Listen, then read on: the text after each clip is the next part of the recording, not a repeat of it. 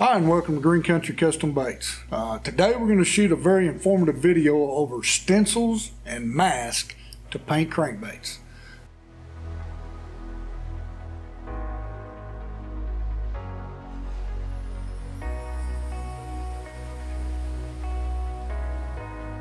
There's going to be a lot of information in this video, so if this is the first time you've been here, appreciate you stopping in, and definitely would recommend, and I'll put a call to check out some of the earlier videos where we break down everything you need in order to do your own custom crankbaits. So, but again, let's without further ado, let's dive right into what we're going to talk about today, and that is stencils and masks to produce all different types of crankbait patterns. First off, we're going to start with the shad pattern. One of the very first patterns that I done was to mimic some type of thread fin or gizzard shad, and as we all know, you can buy those patterns without scaling, but if you add some scaling to it, it adds a whole nother dimension of realism to your bait. So one of the most common ones I use is one of these bass scrubbers. They're really easy to use. They're very inexpensive. You can find them at about any department store. And I like them because there's a little bit of stretch. Now, you know, you can boil these and lay them out, and eventually they'll harden up to where they don't have quite as much stretch, but you can manipulate that mask. Let me get a piece here that's single, to where, you know, you've got large circles, you can have small circles, diamonds. It's pretty unlimited in what you can do with these. And I'll show you some other methods that I use to do those. Some other great products that you can get in any of your grocery stores is bags that small onions or garlic come in. It's a little bit thicker material. I find that it's very good in using when trying to do patterns where you're shooting at an angle and you want to kind of leave a white edge to it. This thicker material really helps that effect, okay? But that's another product that you can use for scales. I don't do this one much for scales, but I do use this, and again, this is, I don't know if small oranges or something came in this bag, but again, in your grocery section, you can find just all sorts of different products that can be used to create different patterns. But this one here is another one that I use occasionally.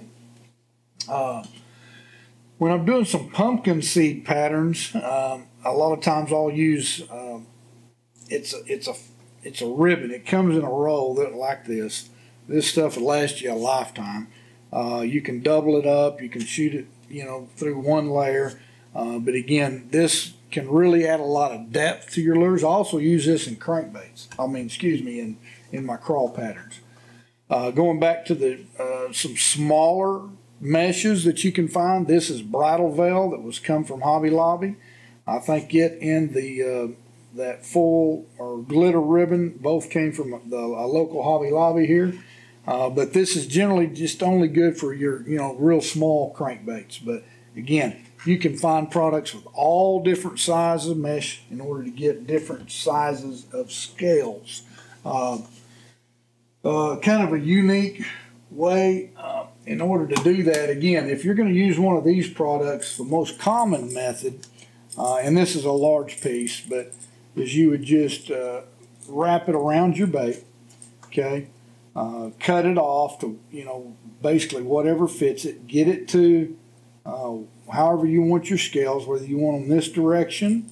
You can place the bait in this way here and pull it tight to get your scales in this pattern. Again, you can stretch them to make them larger or smaller. Get them how you want them. You'll need some of these small little alligator clips. Again, cheap at any automotive store. Walmart carries them. And clip that. This is too big a piece for me to demonstrate, but clip it on there, and that'll hold that mesh in place for you. And then you can do a complete bait with scales all over it. If you're only wanting to scale maybe the top half of the bait, again, I like using these X-Acto knife blades, and I've got some holes drilled into my paint booth, and I will put them in hoops. You can get them in all different sizes. I probably use this size more than anything just due to the size of baits that I do, but you know, your small lures can fit inside that as well. But if you're only wanting to do one portion of the bait, you can just use one hand, place it up there, hold it firm, and spray your scales and remove it. Okay, so again, a great method to use this. I use these also when doing my real scale patterns. There's another bait that's kind of been sandblasted and sanded off. I can put two hoops together, position them how I want them, and then I've got a set of magnets here that I will put a magnet on each side above and below it to hold that bait in place. And then again, you can shoot your scale pattern through it sandwiched between two hoops. Okay, and again, and I'll shoot some video on how I get the mesh inside these and get it tight and get it to the uniform scales that I prefer. Okay, I'll shoot a video on that in this series, and that pretty much covers most of the things that I use in order to do scale patterns to replicate our bait fish. So getting your bass scrubber inside the the hoop, you just want to lay it out, spread it out, and get the top in. I've got the hoop unscrewed as loose as I can, and just stretch it to the pattern that you want the scales to look at. It's going to be tough to see on camera, but I'll just work around getting that mesh pretty tight in there, getting the shape that I want, and I'll push that down, tighten up our hoop. These are just cheap, inexpensive ones from Walmart, and we'll just trim off the excess, and you've got you a nice little hoop for scale mesh.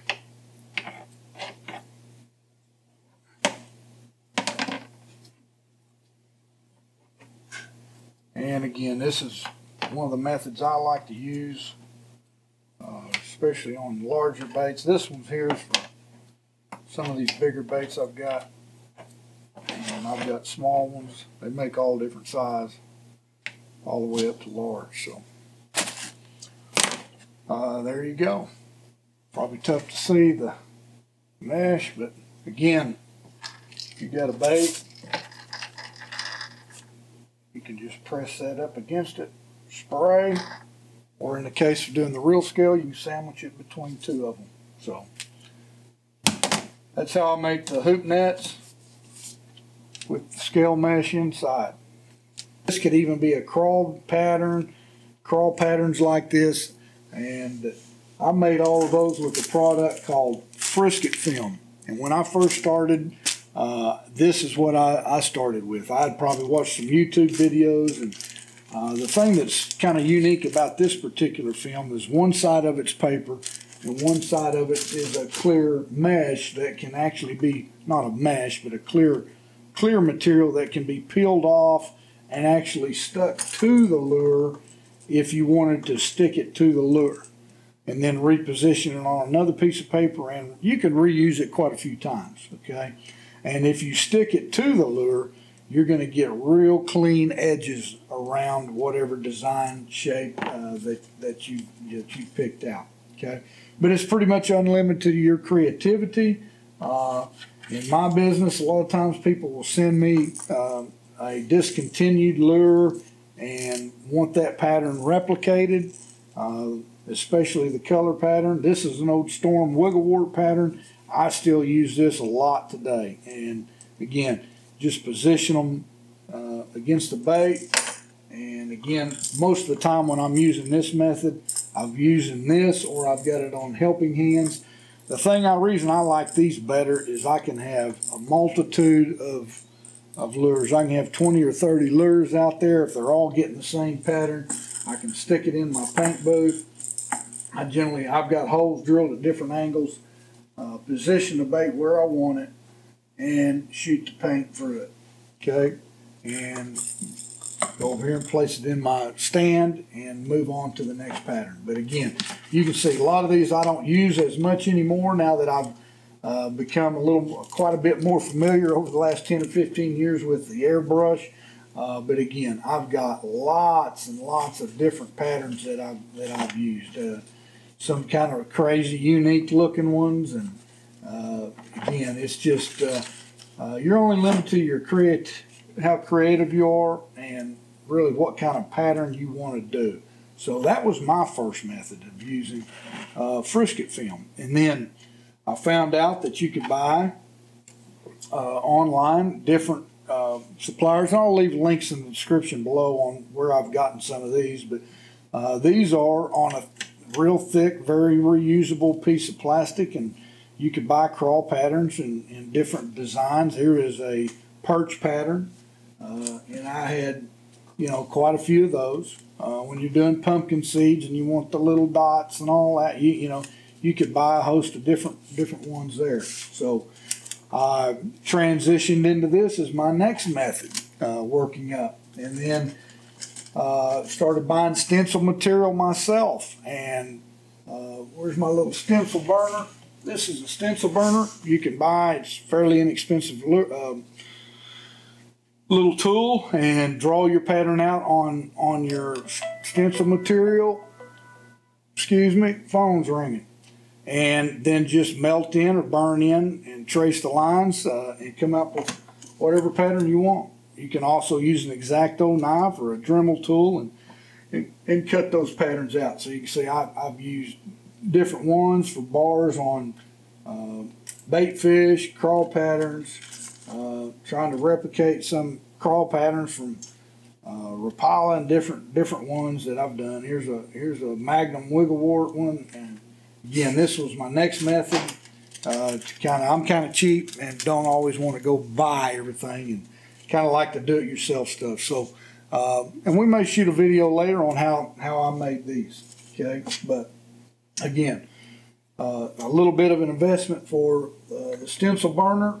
The stencil plastic generally comes in a sheet like this, and it's got a film on it, and you can draw on it and burn your pattern out. Okay, so that's another method that I've used over the years, and one that I still use today. And I'll show you when we get into this binder. But some other things that you can use to cut stencils out, and I can show you.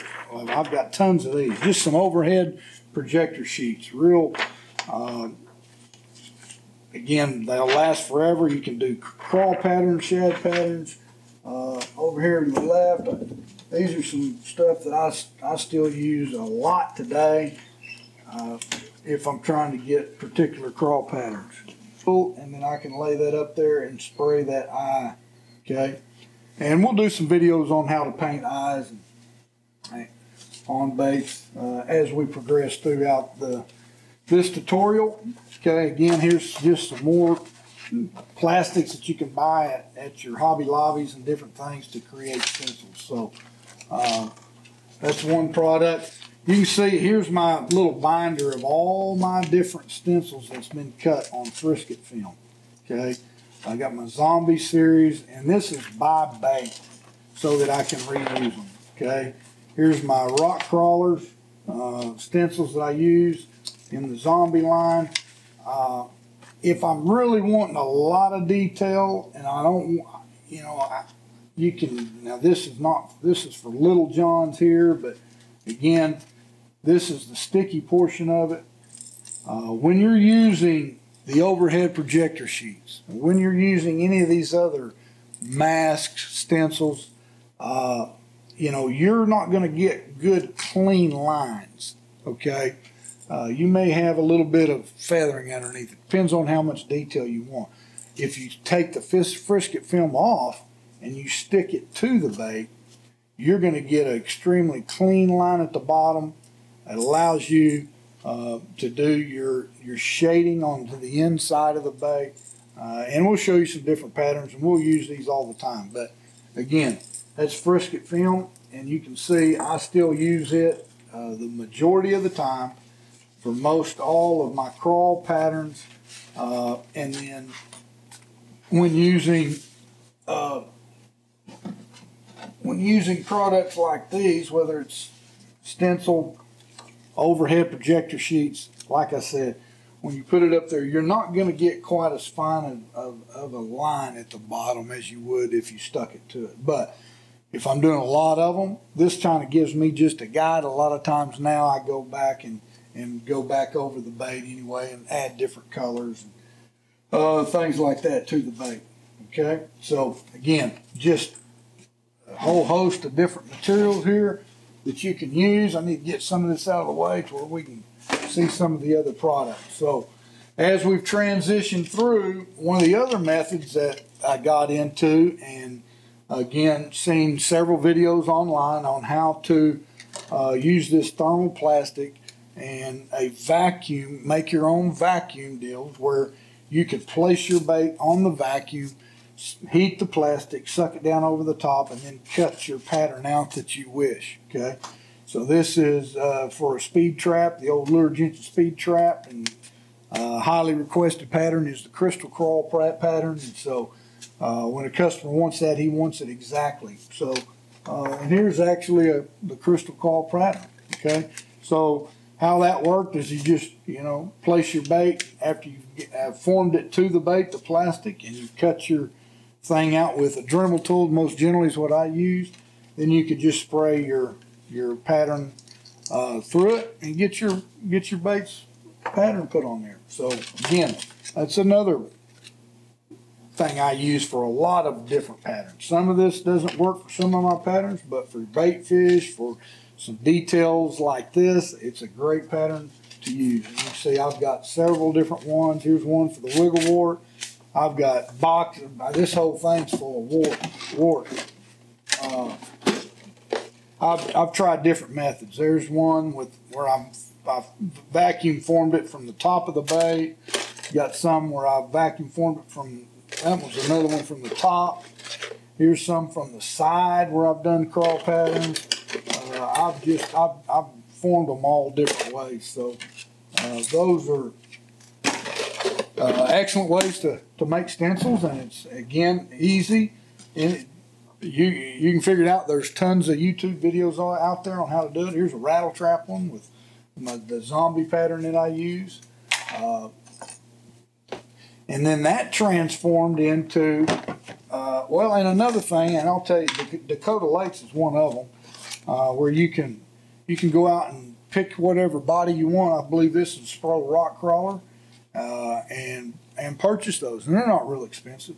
And then skip the whole have to vacuum form it yourself, and all you got to do is go in there and put what pattern you want on it and cut it out with a Dremel tool or an X-Acto knife, and you can go to work. So you can also buy them products already made for you, depending on what bodies you want to shoot. Most of these guys have them in about everybody out there. So, and then let's get into the 3D printing. Now, I don't make these. I have to buy them. I bought all of mine from Lure Color Studios in Australia, and they are excellent baits. Let's see if I'll pull. I've got a wiggle wart bait out here.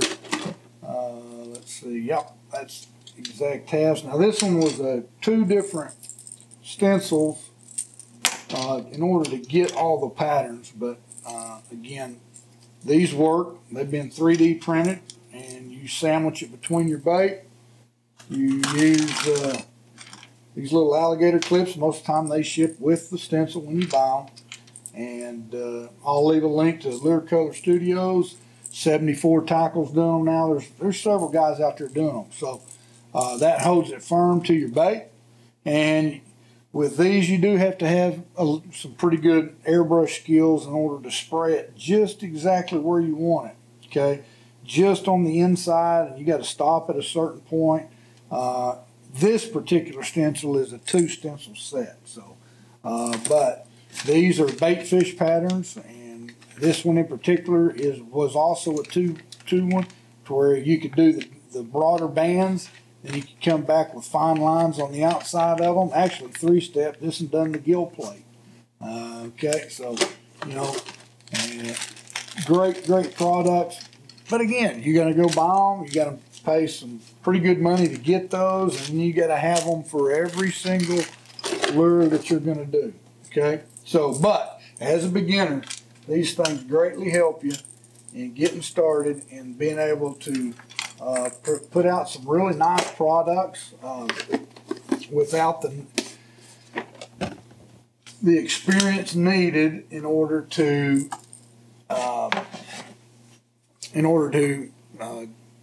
do these patterns just using an airbrush. And you know, if you haven't seen my story, I started 10 or 15 years ago in custom lure art, and I had no formal training with an airbrush whatsoever. So, you know, if I can do it, you can do it. It just takes time, and it takes a lot of time behind that airbrush, you know, to get good at it.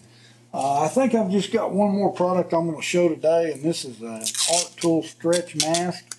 It's a real thin film. It's kind of like frisket paper, but you can also use that. It's just another product that can be purchased, and again, most of this is very, very inexpensive. The only thing I think that you may have $20 to $50 depending on what bait and how many stencils are required to do that pattern for that particular lure.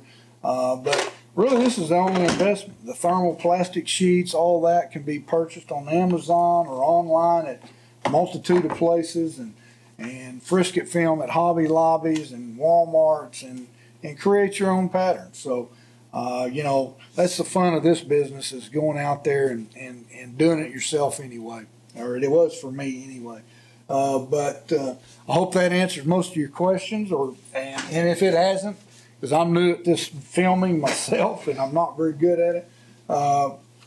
Here, well, let me show you. I got one more here. Art Tools has some really good stencils. If you're looking for some details, they've got a lot of different ones. I use this FX texture, and it was a mini, in the mini series. If I can get it out of there, and it comes with 3 different ones, and just puts different textures on baits. I use it a lot on my crawl patterns, just to provide some depth of color to the baits. Okay, so anyway, that's the last one we'll show today. Again, there's many more, but those are the ones that I've particularly used and in the methods. And then when we start actually shooting our airbrush, or using our airbrush and start shooting some paint, you're going to see me use all of these methods, and I'll go in much more detail on it. But if you'd like to see some videos on how I cut the stencils, then by all means leave a comment in the box below. So again, thank you for stopping by and checking out the channel, and I hope it was informative. Hope I didn't rush through it. And again, if you haven't seen some of the other videos in the series, I've got a playlist called The Complete Tutorial for Beginners, where we start with picking an airbrush, compressor, what setup do you want to do, what paints do I need in order to get started. I'll leave a link in the description, and for all those for all those previous videos. And again, I want to thank you for stopping in and checking out the channel, and hope that I can help some beginners out there. So until next time.